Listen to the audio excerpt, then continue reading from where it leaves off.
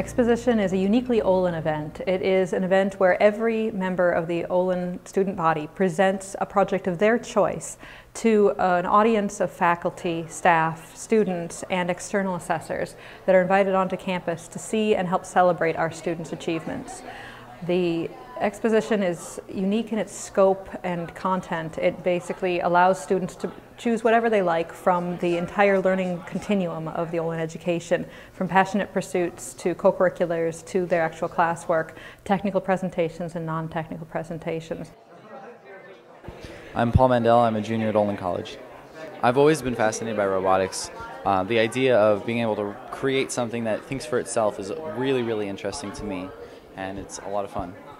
So this project is basically a robotic development platform for Olin to use, or for any student at Olin to use.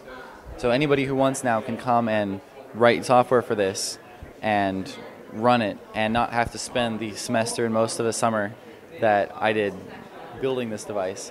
So it makes the development time for the software much, much shorter. My name is Elizabeth Dean. I am a senior here at Olin College, and I'm a mechanical engineering major, and also I'm working on my master's at Babson through the joint Olin-Babson program, which is actually where I worked on this project. So this project came out of my Babson Product Design and Development course, which is actually being co-taught with Olin next semester. In it, I had a team of 7 students, which was 5 of us from the Babson MBA program and 2 students from the Rhode Island School of Design.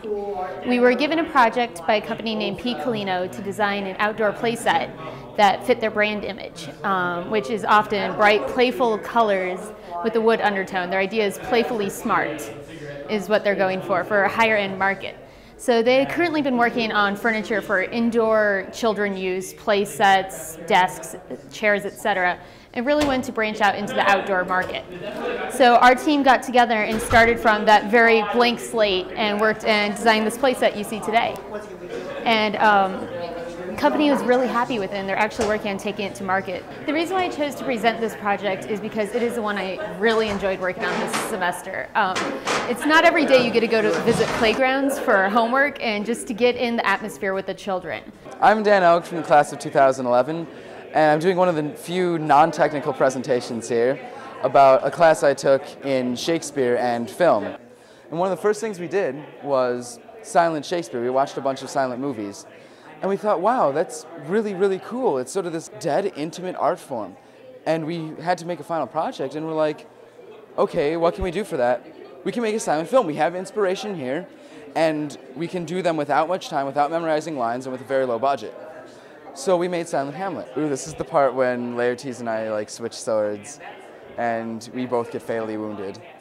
I'm Lindsay, and this is Leif, and we are presenting this project that we did for computer architecture, where we wanted to create hardware-based cat and mouse game using an FPGA, which is a field programmable gate array.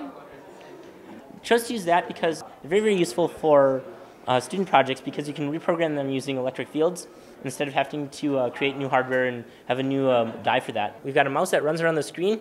You have a cat that chases it. You can do a speed burst if the cat's getting close, if your energy hasn't run out yet. And then if the cat catches the mouse, it displays a game over message. I'm Scott Carlson from Olin College, class of 2011. My project is on the flight of Lawn Chair Larry, also known as Larry Walters. One day he had the idea of tying 42 helium balloons to his lawn chair and flying in his backyard. However, his tether broke and he began floating away.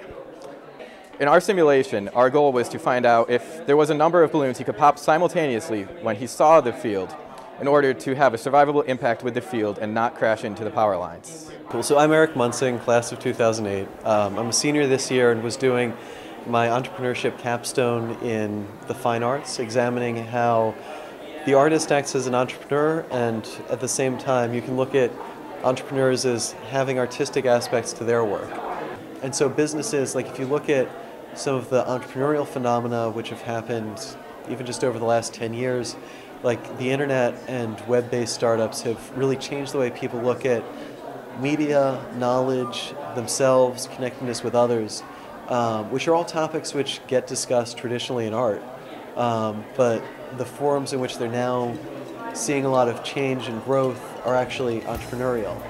So like there is this rich opportunity for crossover So like one goal of this project was to sort of come up with a deliverable that could lead to basically a gallery installation looking at the topic and inspiring conversation in the arts community as well as for entrepreneurs.